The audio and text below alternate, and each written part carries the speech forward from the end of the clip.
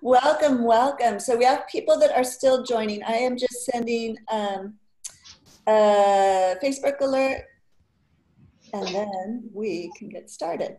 Okay. I am ready for you. You are ready for me. Good, because I'm ready for you too. And I'm really excited about this topic. It's nice to see you. And your shirt is very appropriate. Well, it is about intimacy and aging and being girly, so yes. If you don't tell me, I think it's like the Valentine's Day come early. Maybe I'll get feisty after, who knows? Okay. Okay, how about if we get started? I'm going to do an official introduction, and then we will dive in. Sound good? Excellent. Okay, so I'm going to take a pause for a moment. We do already have people on Zoom. We have them on Facebook, and let me just set this up. Welcome to tonight's episode of Women's Wellness and Fertility with Dr. Dao and myself. We are very happy to have you join us tonight. Tonight's topic is a really interesting one. It is all about when does a woman reach her prime in terms of sexuality and aging.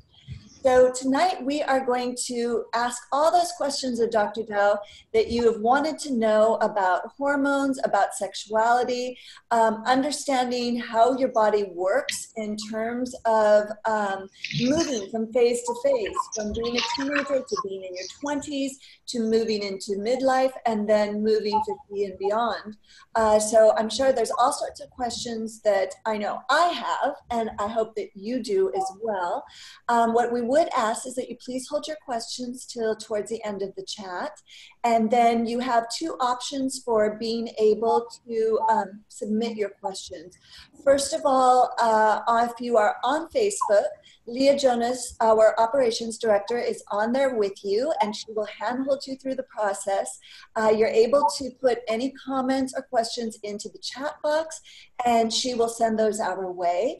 And then if you're here on Zoom with us, as well, at the bottom of your menu, you have an option to use the chat mechanism, or you also can raise a hand and we will unmute you at the end so you can ask your question that way. So we hope you enjoyed tonight's episode. And with that, again, thank you, Dr. Dao, for joining us. Let's go into this. So here's my first question for you about hormones. Let's start with hormones and then work our way through some of these phases in life. So we know that there are mental factors, there's emotional factors, there's physical factors that impact a woman's health. But often what isn't discussed that much in the media is about how to balance your hormones. So why do you feel this topic is important for tonight? Well, I think it's important to understand that a big part of a woman's life is in the reproductive cycle. So the reproductive cycle starts when you actually have a menstruation, when you start ovulating. And that could be, you know, for a lot of women is ages from 10 to 14 years old. And then it can, and actually some people also ovulate a little bit later. But during that period of time, we call menarche. And then all the way to the time when you lose your period, which on the average age is around 50-ish, about 50 years old. And that's when we start to cease menstruation. So that's a pretty big chunk of time. If you think on the average age 14 to 50, you're talking about somewhere around 36 years of a reproductive cycle. And that period of time, you're very much in some ways protected by estrogen and progesterone in some ways, in the sense of your health, in a sense of your ovulation. Your body is trying to prepare yourself every cycle to trying to get pregnant and have children. That's what your body has been designed for from the very beginning. And in nature, that's as an animal, as a mammal, that's our reproductive cycle. So we're very much affected by the balancing of the hormones. We want our hormone to be strong, but we also want our hormone to be balanced.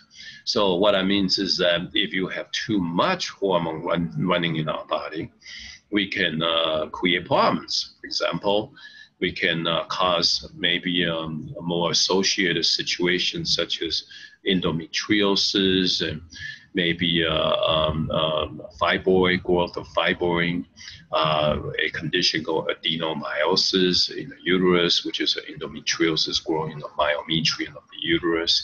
So you can see all that, and that's very possible. So we like to see that the hormone is not out of balance, especially estrogen and progesterone.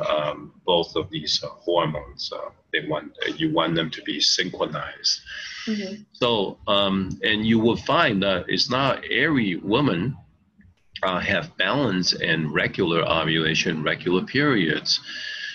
Is actually, the last time I checked, is somewhere around 8 to 15% of women who actually gets truly regular 28, 29-day cycles. That's a really small percentage, much smaller than I ever imagined. Yes, and most women actually fluctuates.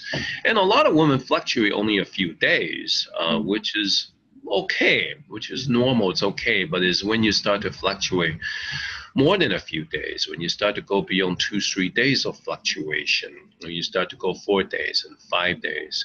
And frequently as we go through perimenopause or premenopause, a lot of time before we go there, we are starting to have ovarian aging. And the ovarian aging, you will start to see that your periods start to come sooner.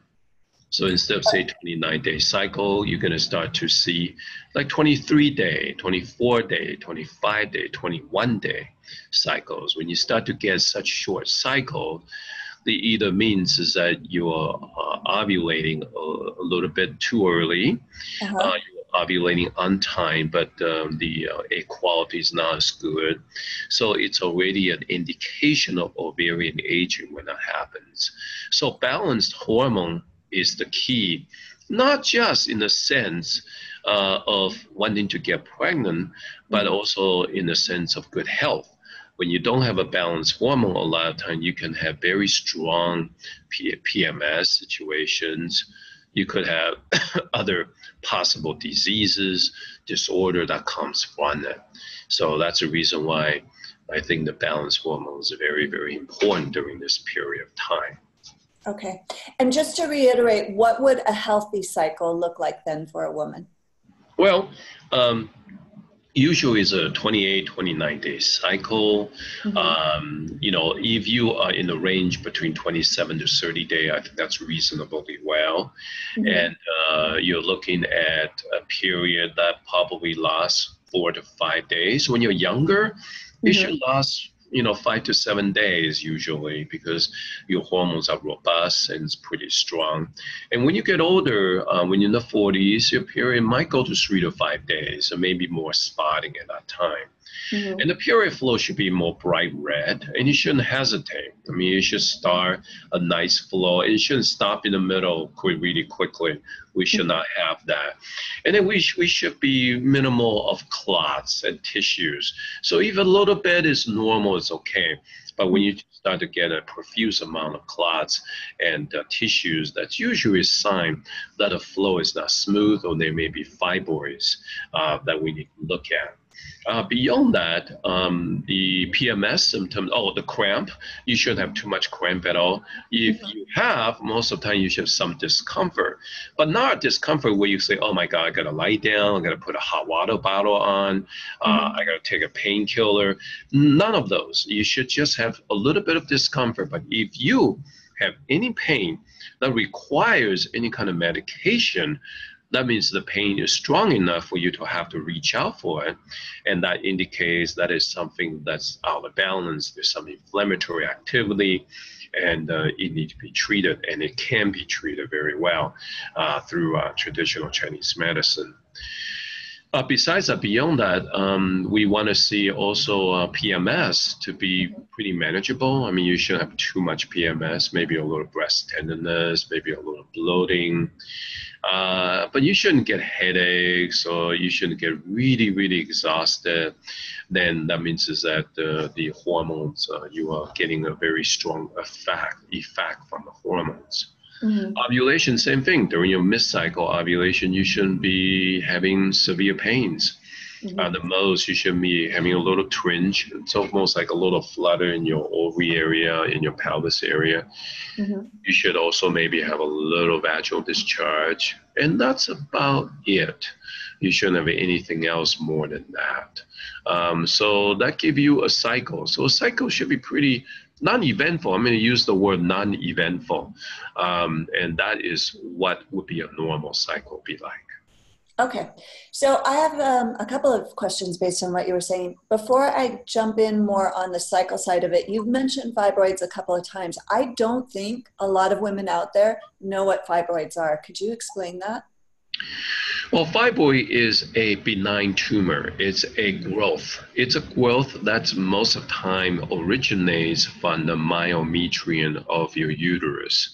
If you look at a uterus, the uterus actually is a very muscular organ. Okay, very muscular. Majority of the tissue is muscles, basically. It's a big clump of muscles. And if, and you know,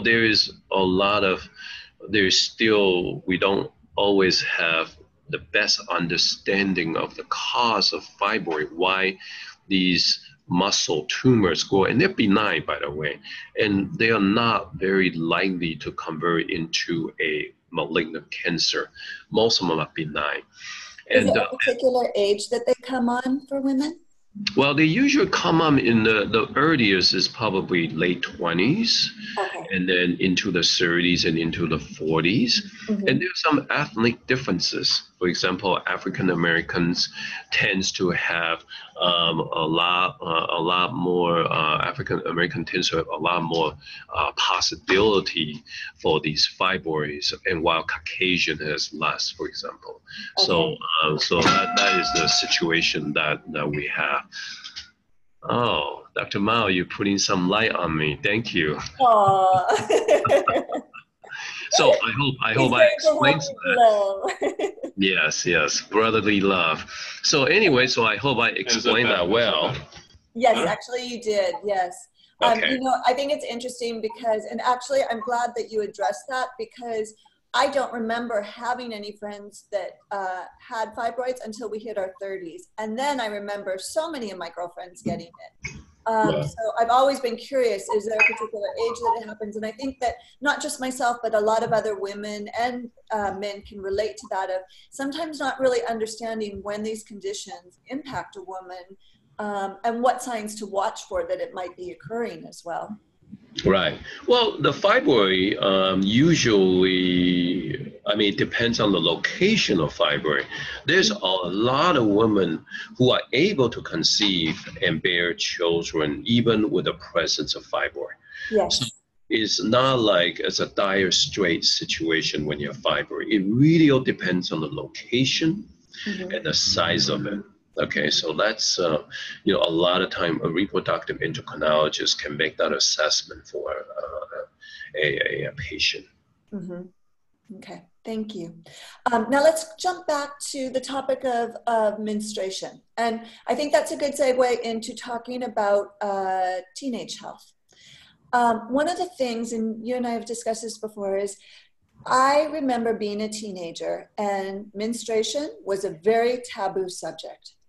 I was fortunate to have a mother that felt comfortable discussing this with me, but I literally didn't have a single girlfriend that's mother would discuss it beyond saying, I'm taking you to the market, here's your sanitary napkins, good luck. And it's a very unusual circumstance for teenage girls to be in, because it is a rite of passage in a way, but more honestly, your whole body is going through so many different things, you know, on an emotional level, on a physical level, and it's challenging not to have that support.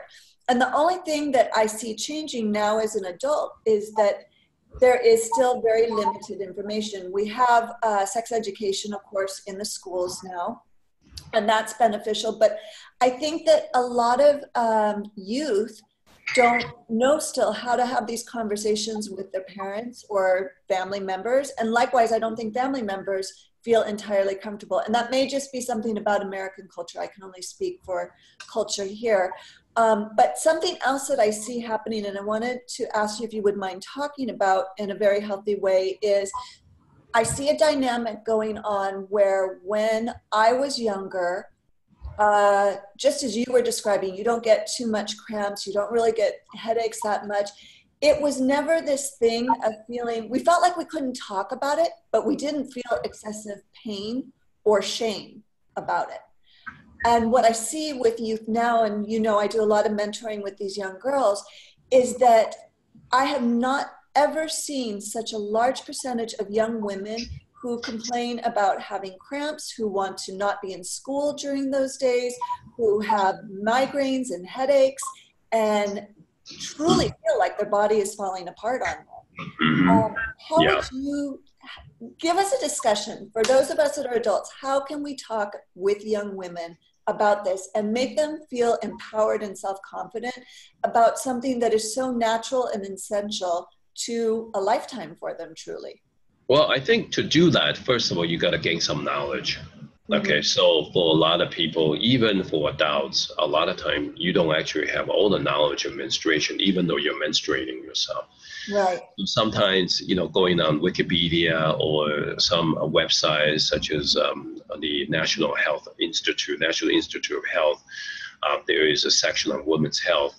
You could definitely look at menstruation information and get yourself acquainted with that. And there's tons of public resources and books that specifically help you to address the issue and talking to your daughter about it. Nowadays, I mean, it really depends on what school you go to. I mean, we are in Los Angeles area, and I can tell you the public school has ample amount of education already at that age for their menstruation, sexuality already. I mean, it's not a lack of information. It's actually maybe too much information, and that a lot of time, say a 12 or 13-year-old girl, they may get overwhelmed by it. So a lot of times this kind of message and this kind of information are gradual. I mean, you want to teach your daughter regarding the menstruation from early on, but you know, it takes a little time. You don't have to rush, and you just gradually teach them about the whole fertility cycle and the importance of eventually understanding their fertility and contraception needs and that kind of stuff later on as they develop into a young adult. So it's a whole it's all continuum. Now, if we just focus on menarche, it's scary sometimes for young women. All of a sudden they're bleeding. And so I think it's important, and you know, it's just like any human being, we tends to work better with certainty than uncertainty. So in the sense is that sometimes we need to just tell them outright, even though it's the most uncomfortable thing for even a mother or father to tell your daughter. It's important just tell them, listen, you're going to get a menstruation, which is going to be bleeding, and so I think it's important to go through that whole process, and you can do it from the shall we say mammal point of view. You can use an animal, telling them, you know, what happens in the animal kingdom, and that way they can say, oh, okay, the animal kingdom gets that, so we as human, we probably most likely will get that. So it kind of helped them to go through that. But there's one thing I want to be certain to really tell the parents is that when a girl starts having menstruation and they are having really bad cramps or severe symptoms, it's kind of important to check that out right away. Don't wait. Okay, so a lot of times, one of the things that a lot of people do is put somebody on birth control pill. Okay, that might be the treatment for it, but it doesn't really necessarily get rid of the condition. So if somebody who, for example, have very severe cramp and have endometriosis, for example, then the birth control pill will shut it down, okay? But it pushes the can down the road. So what that means is that you'll deal with it when you get a little bit older. So a lot of time when you come up with birth control pill, the pain returns, and all of a sudden you're having difficulty getting pregnant, okay? So instead of that, in Chinese medicine, we don't do that. What we do is that we try to work on the pain already from day one. So, and if you go to China, if you go to Asia, go to China, where I was resident in a hospital, in an OBGYN clinic, OBGYN department, I mean, the parents would basically lift their baby and hug and hold their child and carry the child to our department for treatment. Mm-hmm. Okay, we would do acupuncture treatment, we would do infrared heat lamp, we would do some cupping, we would do some moxa, we would give them some herbs to drink, and we then, take them home, give them some supplements to take home. So, all those things that we do right away. So we are trying to treat the problem instead of trying to take control over the cycle by giving birth control pill. So we don't do it in China that way. We really trying to deal with that inflammatory activity first, so that we can deal with endo. If it's endometriosis, we want to deal with it day one. We don't want to wait until later. Okay, that's very helpful. Let's go into health in our 20s, because we could do a whole topic just on teens, but I think we need to keep moving forward. So health in our 20s. This is a very big period, a very big phase of growth. A lot of women become sexually active during this period, if not earlier. And also, again, they're experiencing a lot of hormone changes. How would you describe the 20s in a woman's life in terms of what she should be aware of, and what those points you want her to take into consideration, essentially? Okay, if you're talking about sexuality, having sex in the early 20s, I think the very first thing is that there's an elephant in the room. That's HPV. Mm-hmm. The trendy topic these days is sexually transmitted diseases. You don't want to get it, okay? You don't want to have it, okay? It's no fun. And some of the disease, once you have it, it's lifetime, like HIV. Sure, we have good drugs. We can put that in remission now. It's not as, crazy, deadly as before, and we can definitely manage that now. But why? Why couldn't we? So I think the very first thing, in which I am so happy that a lot of schools in this country teach about sexuality early on, and you teach about safe sex, okay? It's so funny that I, frequently talk to my patients, and I realize because of the fear of getting pregnant or sexually transmitted diseases, a lot of girls are doing oral sex, and it's like thinking, oh, oral sex is safe. Well, I'm sorry, it's not. I'm sorry, it's not. You can definitely get HPV from oral sex, okay? So it's not something, and you can get in your mouth area. In fact, it's, and I think the key here is there is, as you know, recently, there is the HPV vaccination, the human papillomavirus vaccination. And it's been very controversial for a lot of people. A lot of people they don't feel like their girl should get it. And this vaccination is most and probably only effective before you have sexual encounter. So in some ways, you have to take that into consideration and start thinking about it when your girl is starting to having menstruation. Now, we have a lot of vaccination. Don't get me wrong. Vaccination is, in principle, is sound.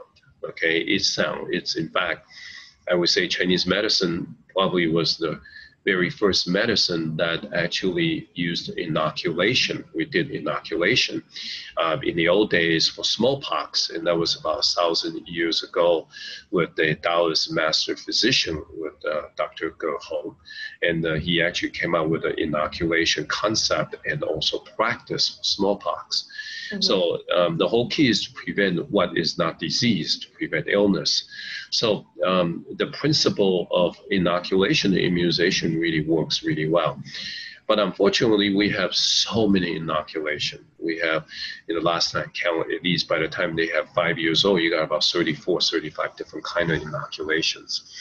So a lot of times, immune system can't handle that well with so much inoculation going on. But HPV inoculation is something that you need to consider to do it before a girl having sexual activity. I unfortunately, I don't see this a lot, but I have seen 3 or 4 cases in the last few years where that HPV has turned into vaginal cancer, and vaginal cancer has metastasized. And unfortunately, these people, some of them already passed away, and some are struggling and working with it and doing chemo and radiation. I really do my best to help them to really get rid of this terrible, terrible cancer and disease. But these are some of the things that I changed my concept of and thinking about HPV. I think we need to do prevention. So what that means is that if inoculation is necessary, if the immunization is necessary, and especially also you got to take into consideration of the behaviors of the child. But sometimes that's not even the point. The point is that you could just have sex and you could just get it. So I think it's important for us to consider. I mean, even nowadays, there's some consideration for boys to do that as well. So I do want to recommend for people to really consider seriously to do inoculation of HPV before they have any kind of sexual contact. Okay. And I'm going to ask you this question because I didn't answer your question. Acne. Oh, That's the biggest concern of every girl is acne. Okay? Yes. Now, yeah, acne is a big deal, and I treat acne whole day long. And there are stuff that you can take. I mean, some of the most severe acne, you can come in and let us do some acupuncture, let's do some serious herbs to help you. But there's some over-the-counter stuff that we can use that we can definitely use, for example, in our repertoire.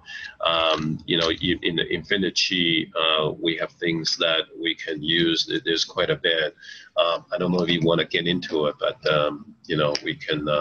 There's a thing called exquisite skin. Ooh, I have that. I will show them. I've got it. Yeah. So I mean, some of that you could take, and that could already be very, very helpful. So there are definitely things that you can do. Even the ancient treasure tea, there's an internal cleanse component to it that can be extremely helpful. Okay. What about well, I hope you don't mind. I'm going to back up for a second because I do want to ask you this question because I know our audience is very broad and I think we need to be authentic with this. The same rules that you were just talking about with HPV, would that be applicable to those that are sexually active same-sex or sexually active bisexual? Do they have additional concerns that they should be aware of, or same rules across the board? It's all across the board. It's all across the board because, you know, in 1970s, 60s, 70s, and 80s, we have a lot of herpes situation. And so we have developed medication for it, developed herb and acupuncture treatment. I used to treat a lot in the early 80s. I used to treat a lot of people with herpes. But, you know, the beautiful thing about herpes is that it rarely turns into cancer. Right. Okay, it's not a deadly disease. It's an annoying disease. Okay, but it's not really a deadly disease. So therefore, it's not something you worry about. HPV on the other side is that if you get a specific strain, such as strain number 16 and 18, especially these strains, has a really high prevalence of turning into a cancer situation. That's a problem. Okay. All right. Thank you. Let's switch gears a little bit. Still in our 20s, there are individuals that are thinking about starting families and fertility. I know that we are going to next month be talking specifically about the fertility topic of debunking some of the myths about fertility. But just for tonight, can you tap into some of the considerations you would want individuals to think about if they're preparing for conception? I think in the 20s, I think normally for most people in the 20s, if you just look at a guy, you probably won't get pregnant because that's how fertile you are in some ways. I have patients who comes in and say, wow, I just have sex around my menstruation time and I'm pregnant. This is ridiculous. I say, yeah, yes. You know, the window of fertilization is incredible, and the ability for the sperm to live in your body when you are in the early 20s especially is really high. Right. So in some ways, your windows of being able to fertilize and get pregnant is pretty wide, pretty wide. But that window closes up as you get older. Okay, so the peak of fertility, we say, is somewhere around 25 years old. Okay, by the time when you hit 30, your fertility has probably gone down about 15 to 20% already. By the time you hit 35, it's about 50% less, easily by that time. So, as an animal, you're designed, as a woman, you're designed to bear a child. So in some ways, you really want to have your children early, if it's possible. I'm not saying early in the teens. That would be totally, you're not mature enough. But in the 20s, maybe after college, getting a job, you need to start thinking about maybe if you want to have children, get into a family situation, get into a marriage situation, and where you can start thinking about that. But this also apply to people who is LGBT community, because even in that community, there are many methodology, many ways we can help an individual to have a family, regardless of their basically their shall we say, gender and sexual orientations. Right. Okay. Let's talk about 30s. How does a woman's body start changing in her 30s? Besides, I know on a surface level, we start to see wrinkles. We start to see we don't have our figure quite exactly the same way as in our teens and 20s. But what are the real shifts happening that we should be aware of? Hey, did I hear somebody say rolling 30s or rolling 20s? I would say I would like to think it's still rolling 30s, but the reality. I'm rolling 50. 30 years old, you're starting to have a little bit of sign of aging. Okay? And I think this ovarian. You have to understand, when you were born, you were endowed with a few million of follicles. And by the time when you start menstruating, you have probably only a couple 100,000 of eggs left. And your body don't really make more follicles. You can make them last longer, you can make them rejuvenate, you can make them stronger, but you kind of start out with what you got. Okay, so in Chinese medicine, we call this kidney essence. You start out with whatever kidney essence your parents give to you. Hopefully you didn't abuse your body and you still got quite a bit of follicles. But as you go through time, these follicles start to, you start to lose them as you're having menstruation. So by the time when you're 30 years old, and I hate to say, you are reducing some of these follicles at this certain point. And the follicles, as you reduce the hormones, it's not as robust and as quality or as high as before. So basically what's going on, you're going to see, and as I was saying earlier, hormones are protective in some ways. And that hormone actually really help you with the reduction of aging in some ways during this reproductive age. So there's appropriate time. So during the 30s, you're starting to have a little mild aging signs, not severe, but you realize, when you were 20s, you can stay up the whole night studying and you'll be okay. But when you're 30s, forget it. You cannot stay up. You would eat it tomorrow. You just can't do it. Okay, so that's the first sign. You start to realize, oh my God, my energy is just not as robust as before. So in the 30s, I think the key is get going. If you really want to have a family, get going. Okay, so what that means is that, look, if you're single, bank your eggs. Okay, bank them as quickly as you can, because you never know whether or not you're going to have a boyfriend or girlfriend. You may not be ready by a certain time. The technology, vitrification, and egg freezing is already there. Save some money, bank some of your eggs, sooner the better. Do not bank the eggs beyond 35. Do it earlier than 35 if it's possible. How expensive is banking eggs? I mean, that wasn't even a topic when I was in my 30s, but obviously It's not cheap. It's important. definitely, yeah, it's definitely not cheap, but the price is coming down because Uh-huh. it's more utilization, more and more people that's using it, and there's going to be more competition in the marketplace, and the more people doing it, then the price is going to gradually go down. It's in the thousands. It's not cheap. It's in the thousands. Yeah. Okay. What about in terms of what else? Like in terms of sexual arousal, how are our bodies responding in the 30s? Well, sexual arousal in sex is very much, I often say sex starts here. Mm-hmm. Okay, sex starts in your mind, Mm-hmm. start with your perspective, start how you feel. So your feeling plays a big role, okay? Mm-hmm. How you feel about a person. I often say, let's make sure you have sex with somebody that you like, that Yes, you love, hopefully. okay? Let's just start there, okay? I mean, Right. really helpful because otherwise, I tell you, I don't know how fun that sex is going to be. That encounter, I believe, is a very intimate experience and it's a wonderful, pleasurable experience. And I think it's important to have people liking each other. I think that's a good starting point. Mm-hmm. I think the sexual arousal does decline with age.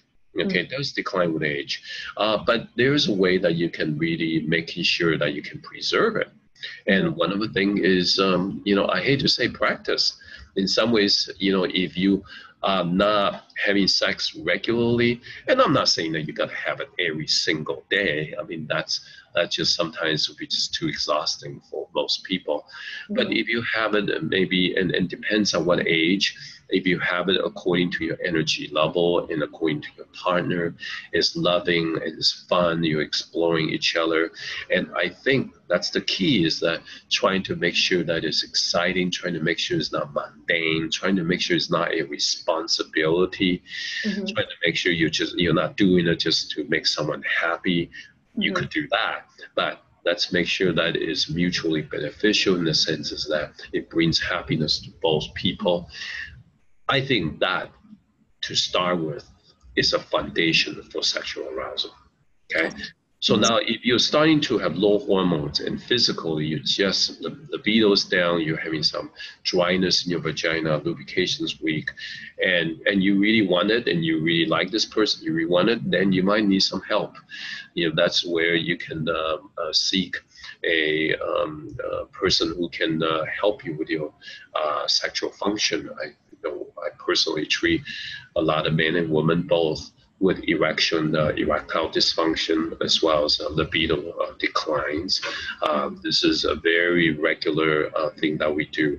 And a lot of times as I work on, especially in a woman, I work on a woman's fertility frequently, majority of time, their libido increases, their lubrication increases. So you can definitely improve sexual function, arousal, and the related actions and symptoms and functions. Okay. And can you tell us what is the difference between when we see these over-the-counter lubricants versus the quality of care you're able to provide in the clinics for individuals? Um, I'm sorry, repeat that question again? So you were talking about, if individuals are experiencing lubrication issues Right. and needing to foster that up. What is the difference between the products we see, let's say in the drugstore, when we walk in there, versus coming into a clinic and how it would be managed with you or another acupuncturist at the clinic? Well, first of all, you got to assess a patient first. If a woman who might be, say, 50, 60 years old, some women go through menopause and sometimes they start to develop vaginal dryness. Mm-hmm. And in this situation, sometimes they might need a little bit of hormones. Mm-hmm. Sometimes they don't. Sometimes all they need is some herbal medicine that can help them to improve circulation to their vagina area, help them to improve the sebaceous gland development in the sense of secretion of lubricants. That's something that we can definitely do. And then you might have people that's in the 20s and 30s that comes in, and which, when you're in the 20s and 30s, you shouldn't have dry vaginal, situation. You should be well lubricated. Then you want to really thoroughly evaluate and take a look at what might be the issue. And a lot of times we send them to a OBGYN for a checkup, do a vaginal pelvic palpation and vaginal exam, and then take a look at it. And sometimes infection, for example, can cause issue, and sometimes pap smear irregularities, where that you have to do colonization, a surgical procedure. Sometimes that can impact lubrication as well. So there's many different reasons. So we have to evaluate accordingly.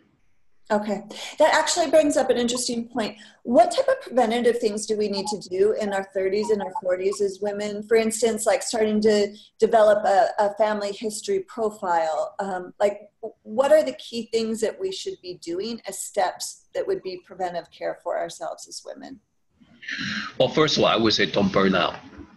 Yes. Women are now becoming a career woman. Okay, so career woman, it's fun, it's exciting, but the truth is your body you can do it, but you're not designed to do that. Yes. You're really designed to have a child. Okay, so absolutely you can definitely compete in the world in a sense with men, in a sense of doing intelligent work, being able to have a career, no doubt about it. There's not a doubt about it, but it's a choice, because we only have a certain bandwidth in our energy and in our purpose and meaning of our life. So choose wisely what you want to do. So I have people who work like 15-hour days. I say, why are you doing that? You should work hard, but not that hard. That is too hard. That's too much. If you work 8 hours a day, okay, the most, maybe 10-hour day, not so severe, not so crazy, then it's still okay. But if you start to encroach into 12 and 15-hour days, I think that's excessive. So that's the first thing. I just want you to know, in the background, I started seeing all of these little like hearts go up the screen. So I don't know who did it, but somebody obviously very much agreed with you. Oh, I tell you, I think there's one thing that I always want to tell my ladies is that we are not the same as men. We have biological differences. That makes women special. And don't lose that special. Because you don't want to be like man. You don't want to be like me. I mean, I got my issues. Okay, don't try to inherit my issues. Be yourself. Be a woman. And women are beautiful. You have biological differences. And that comes back to this very important thing. Yes. Is that I just came back from a conference. And what we realize is a lot of research that we do in this country, a lot of times male-oriented research. Subjects are men. A lot of times subjects are male rats. A lot of these laboratory animals. We don't necessarily do research, especially basic pharmaceutical research. So what we realize is we start to realize there's certain distinct differences in how men and women reacts to medications. Yes. So there's certain dosage that needs to be lighter. A lot of times need to be lighter. There's certain dosage need to be stronger. So we are just starting to look at this area. If you go to a National Institute of Health website, especially on the women's health, you will see this is one of their prerogative right now, looking into this issue and how we can balance our research into the future so that women can be better served by properly, knowing the procedural medications, anesthesia, their needs are different than men. So I think that's important to talk about. Oh, absolutely. Well done. That's such a positive step for women because we are unique and we need care that, I don't know if it's the same for men, but women, because we're so emotional based, it's not just the physical care we need. We truly need to know in our hearts we're being supported, particularly when it comes to medical conditions and medical awareness, because we feel it so deep in our bones. And that's the beauty of it. Being emotional is wonderful and it's beautiful. If you really look at it carefully, in a sense, is that what I often say, kind of like jokingly as a slogan, to estrogen is to worry. Mm-hmm. Now, to worry is with an O, not with an A. Okay, you don't want to be an A. You don't want to be a warrior. Warriors, not the men do that warrior thing. But estrogen help you to worry. The reality is being a good mother, you need to be a good warrior with an O. Okay, a mother who don't worry enough, who don't worry well, it's problematic, So in a sense, the guy, for example, we kind of like go to sleep. We can like close our eyes, we're gone. A woman will take them like minutes. Well, no, minutes, maybe like half hour before they go to sleep. Exactly. And they are like, okay, my guy is already snoring away next to me. I'm so fed up. This is stupid. But that's how men works. That's how men just like they just go to sleep. They worry, but they don't worry like women do. Mm-hmm. And we need our woman to worry. Oh my God. I mean, in some ways, you were born as a caretaker in some way. You are about to care for a baby. Mm-hmm. I mean, I would say that I don't think men can do that work. We are not designed to do that work. We can convert ourselves to do that work, but I don't think we can carry a baby. I mean, a man gets pregnant and have a child, forget it. I mean, we would die from pain. We can't even handle little things. Okay, I'll just speak for myself. I cannot speak for all the guys. But so, in some ways, that's a beautiful thing. To estrogens to worry. You actually need a good warrior as a mother.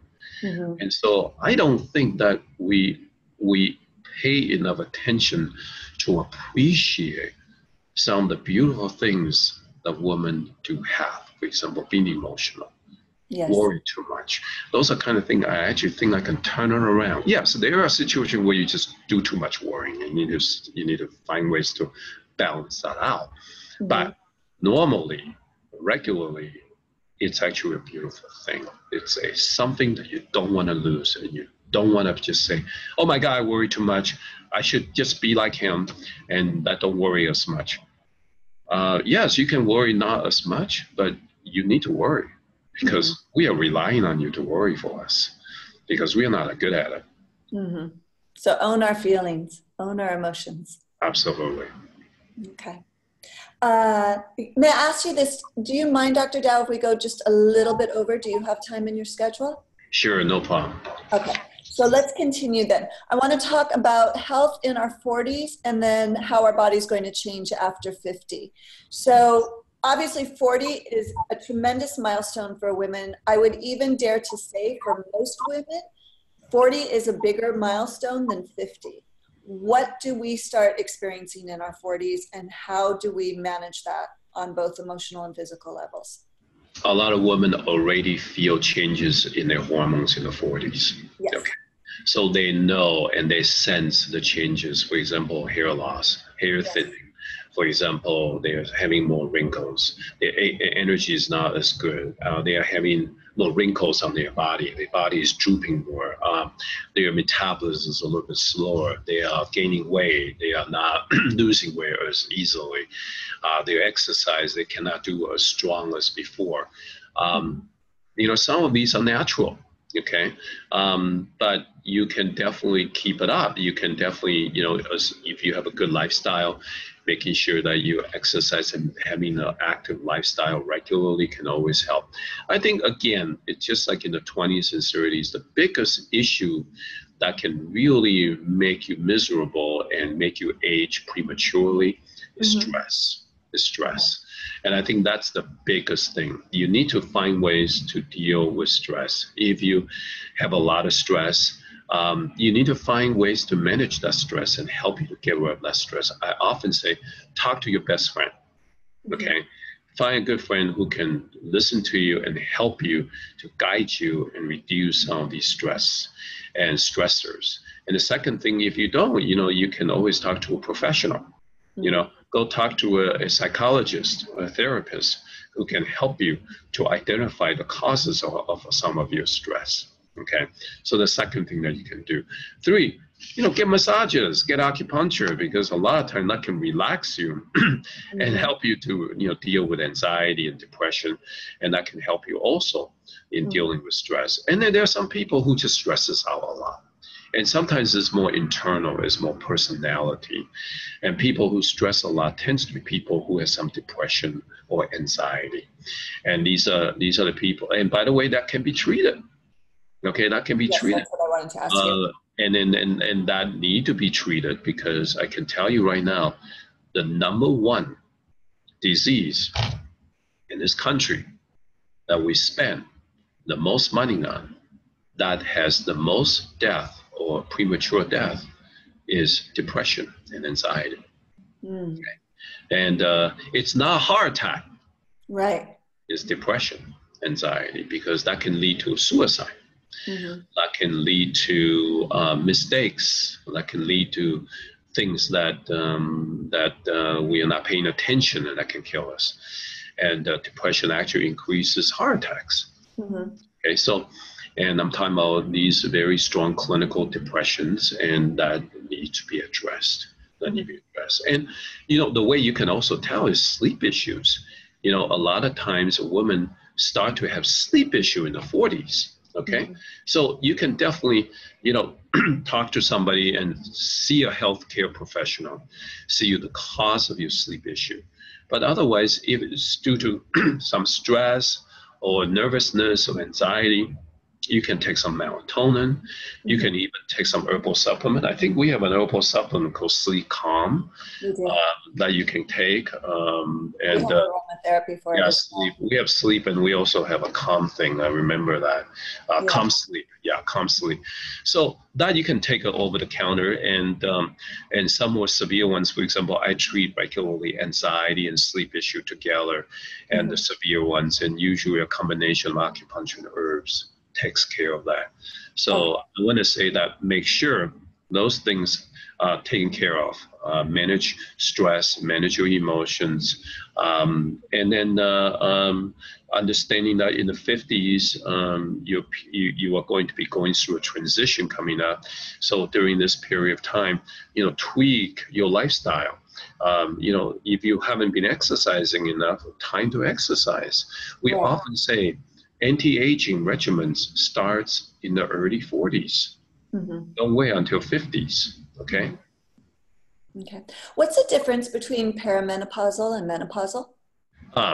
There's a whole menopausal transition situation that if you go on the website, and I'm a member of the North America Menopause Society, and they have a whole chart that shows you basically perimenopausal is the time, and sometimes we use the term perimenopausal transition. That's the time where your period is starting to get irregular, and you're starting to have some of the symptoms like hot flushes and night sweats, and we call that a peri. Peri means around menopause. So the menopause might be, and some people menopause might be, hey, you stop the period and your period just don't come. Okay. There's some people like that, and there's some people that their period stopped and it comes back in 3-4 months. Right? So everybody does a little bit different, but at the end, always there's going to be a cutoff date where the actual period stops. So the definition of menopause is a retrospective definition. It's basically a definition of if you haven't had your period for 1 year. Okay. 1 year. So because that's long enough of a time where you're not supposed to get period. So you look back where you say, oh, I menopaused 1 year ago. Okay, so that's the definition of menopause. The menopausal, perimenopause or menopausal transition start around the time when you start to get some irregularity and some symptoms. Okay, so then how is a woman's body going to change when she is postmenopausal? Postmenopausal, if some woman goes through a menopause, it's like nothing ever happened. They just stop their period and they have no symptoms.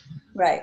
Okay, and that's actually quite a few patients like that, quite a few people like that. I mean, you're talking about maybe a good solid 25 to 40% of people that have very little minor symptom and they go away right away after their menopause, never get really much hot flushes, sleep okay. I would say that's at least a 25% of patient 1 in 4. Then there are people who has some symptoms and mild symptoms, and those are maybe another 25%. These are the people like a little hot flashes, a little night sweat, maybe a little urinary incontinence, don't sleep a sound, wakes up at night, go pee. Skin a little dry, there's a little dry vagina, libido is a little low, gain a few pounds, just some more like a little more milder symptoms. I would say that probably another 25%. So, I mean, at the end of the day, the severe people with severe symptoms like hot flashes, several times throughout the day, having night sweats and couldn't sleep very well. And those are people are probably 10 to 25% of the patients that I deal with. And may not be as high, it all really depends, but you do see people like that. And those are the patients that really, really need some help. And some people actually need hormone replacement therapy when they get really, really severe. And so a lot of times they really need to consult their OBGYN. But I often, and OBGYN does the same thing as I do, we all often has to assess cancer risk before you put somebody on hormones. Oh, interesting. So those work hand in hand then? Yeah, I mean, if somebody who has breast cancer risk, like people who might have a mother who has cancer, breast cancer at a certain age, whose sister might have it, or that they have tested the BRCA2 gene mutation is positive. So in these situations, a lot of OBGYN will not put you on hormones, and they will find other medications. For example, recently they do a lot of gabapentin. Sometimes commonly called as Neurontin. What is that? I'm so sorry, I don't even know what that is. Sometimes that's helpful. Some people are helpful with that. But a lot of time we help a lot of patients. I treat a lot of moderate, medium severity of hot flushes and night sweats and menopausal symptoms because Chinese medicine is very effective in those situations. We can help probably majority except the most severe ones. Okay. And then what about in terms, again, going back to sexuality, how will a woman's sexuality, her arousal change as she's entering into, 50 and up? This is a very hard question because in some ways, sexuality, sometimes there are individual sexuality. There's what we call communal sexuality. And individual sexuality is if you're single, or even when you're not single, and if it's just you are answering to yourself, okay, there's a lot of time when you go through menopause, your sexuality does decline for a lot of women. I would say majority of women. And a lot of women are comfortable with that individually. They're okay with it. They don't mind it. They don't have as much issue. Some people have problem with it, but majority of time, they're okay with it. But communal situation might be different. You're in a relationship, okay? You marry a young guy who's 20 years old. Well, I shouldn't say that. Let's say 5 years younger than you are. Right. The guy wants to have sex all day long. Well, you have a problem there, don't you? Okay, so in some ways, you might be comfortable with your sexuality. You have to take a look at relationship sexuality. You have to say, oh, you know what? I love my guy. I love my partner here. I need to find ways to and help my sexuality to be stronger. So there are ways that you can do that for sure. So you got it. So when you're asking me about sexuality in the 50s, you're asking me a question that's kind of loaded. It's more complicated. Okay. All right. So actually that brings it into our question period. And I would say to everybody online, whether you, yes, already it's pinging. Hold on one moment. Your first question, Dr. Dow.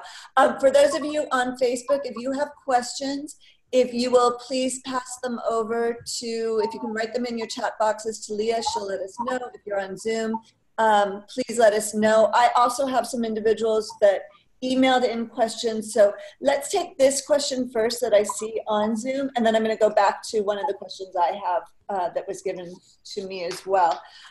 So the question here is, what would be advice, remedy, or treatment for hot flashes in sexually active women in their 70s? Wow. Okay. Good for you. So what I would suggest is, first of all, I mean, there are different herbs. There's quite a bit of numerous different herbs that you can use. But first of all, if you're in the 70s, the first thing that I do is to evaluate your health, because there's a lot of different disorders that can have suppressive effect on your sexuality. For example, when somebody taking a blood pressure medication, okay, that can dampen your sexuality. For example, somebody taking a very heavy dose of antidepressant, that can also dose and depress your sexuality. So I think, first of all, I would take a look at just overall health first, okay? And if you're pretty healthy, okay, then I would take a look at ways that I can help you to nourish you. I mean, there's several ways. There's mechanical ways. For example, there are some suppository that you can use for your vaginal area. Sometimes OBGYN can, and they will actually give you a very small amount of estrogen. Oh.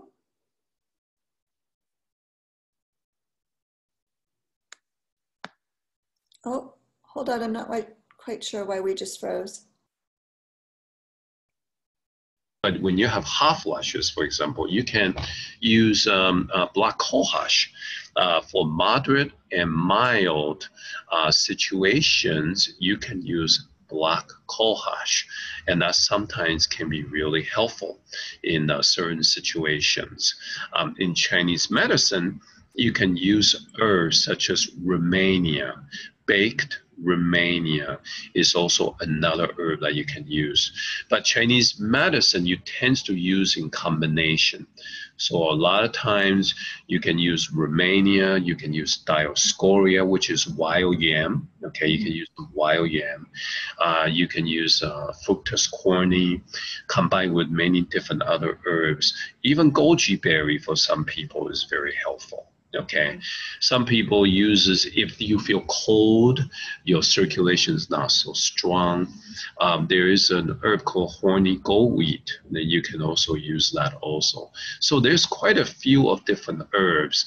I would do some research, and I think it's important to talk to people and actually talk to a healthcare practitioner who does this kind of work in this area, whether it's a Chinese medicine doctor or a naturopath or an herbalist who is knowledgeable in this area. That's what I would suggest. Okay, thank you. I hope that answered your question. If it didn't, please give us a follow-up question on it. In the meantime, let me turn to the questions I received.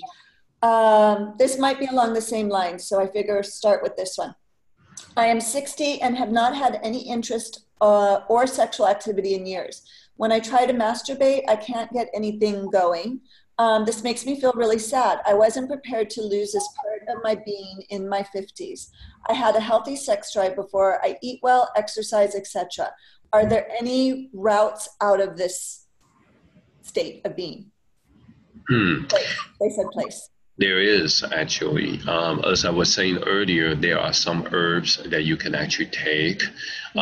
We actually have an over-the-counter thing, I think so, female spark.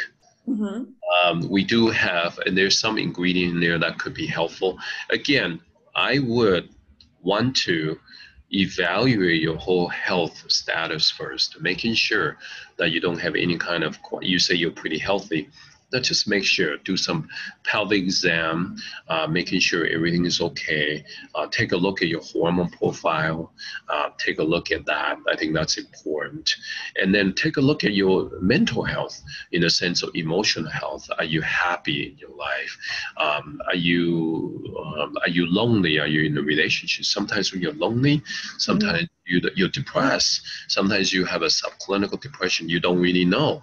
And because that's why we call it subclinical, it's not on the surface.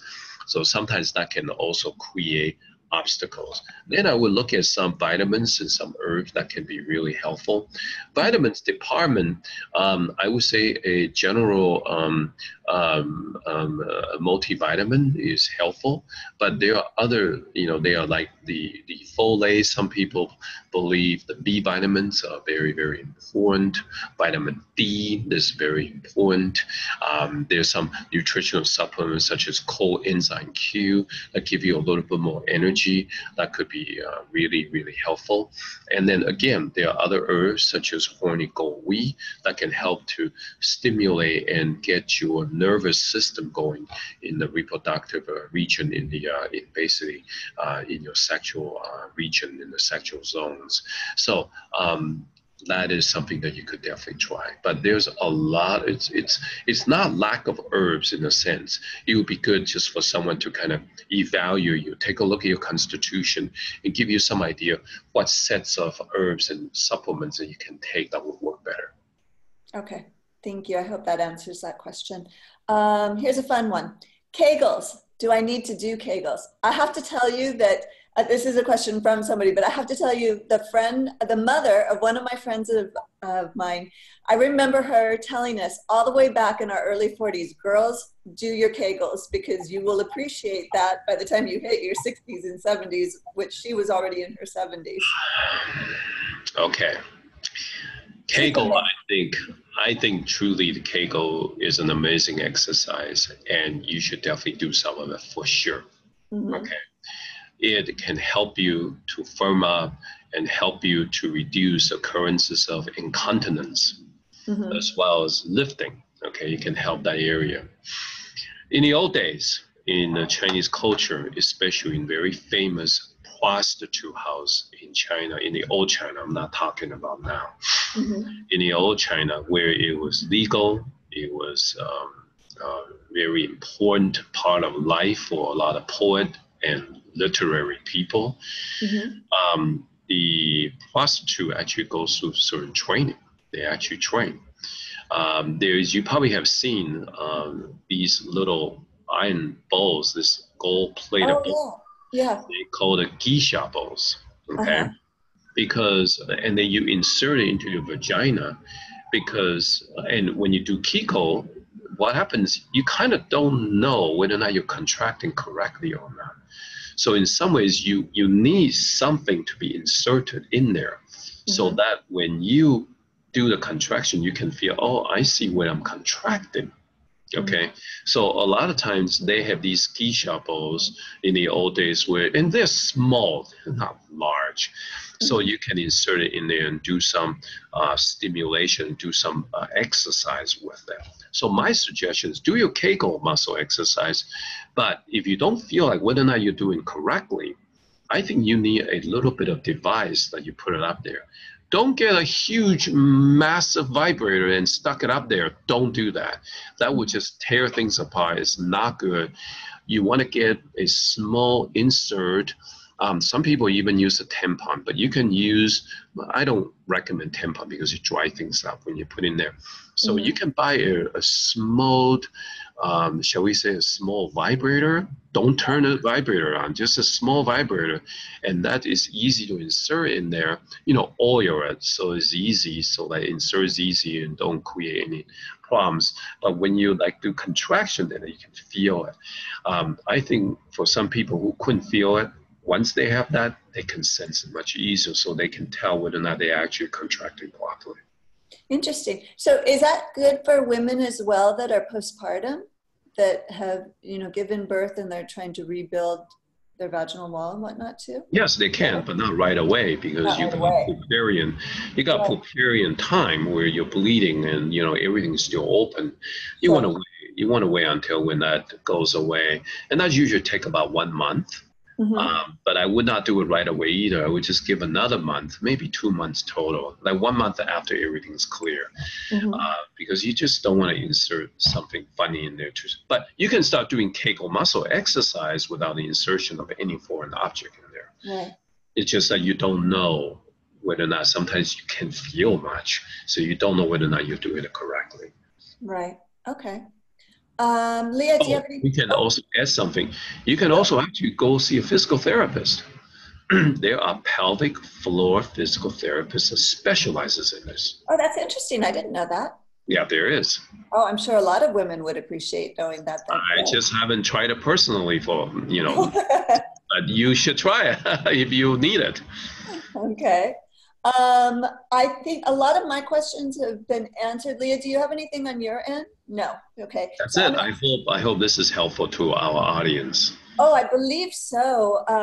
Certainly I see the feedback as it's going through. So I do believe so. I think that you covered a lot of things thoroughly. I'm going to ask you a reverse question, and maybe we can end with this one because I think it's an interesting question. And that is, my husband's interest in sex has decreased a lot as we've gotten older. Mine has not. What can I do? Wow.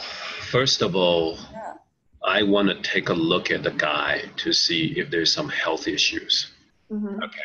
Because sometimes, especially when there's a dramatic change, then I will be concerned if there's some blockages, some blood flow blockages. I want to check his heart. I want to take a look at his blood pressure. I want to take a look at his stress level. Because a lot of times I have found personally, very simply, if I have less stress, if I have more time, if I'm more relaxed, and if I'm on vacation, I have more sexuality. In some ways, my libido comes up much more. And I think that's pretty much normal for most people. So that's the very first thing I would check. Check his health, take a look at his stress level, and then take a look at what he can do to help himself. So in some ways, he can go see a professional.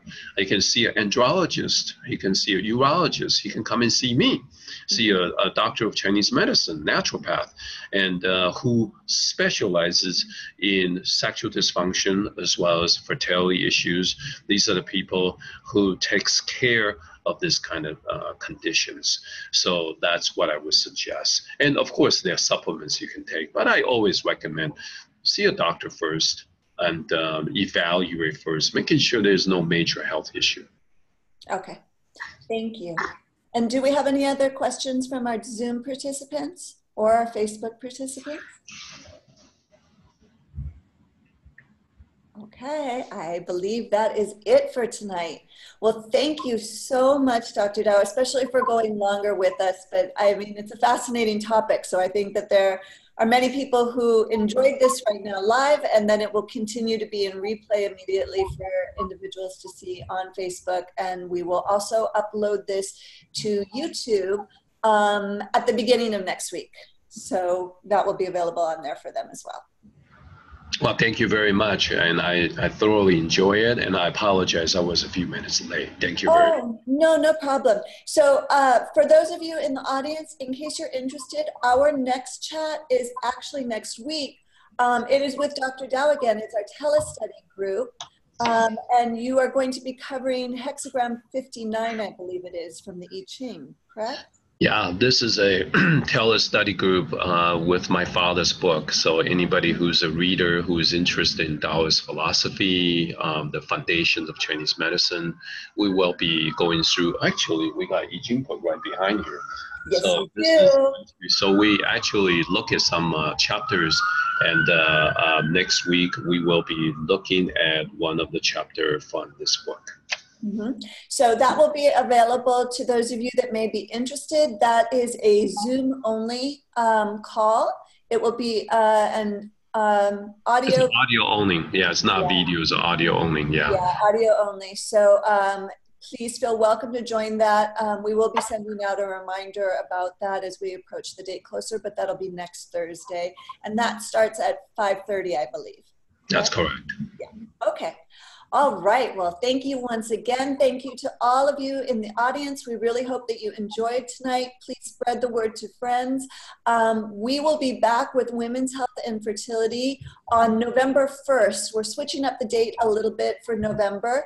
So it's going to be November 1st at 5:15 p.m. And the topic is going to be fertility myths debunked. So we will be talking fact versus illusion of the many things that come up as individuals are beginning to think about their fertility and conception plan. So enjoy. Wonderful evening to everyone. Thank you again, Dr. Dow, and we will see you all in a month.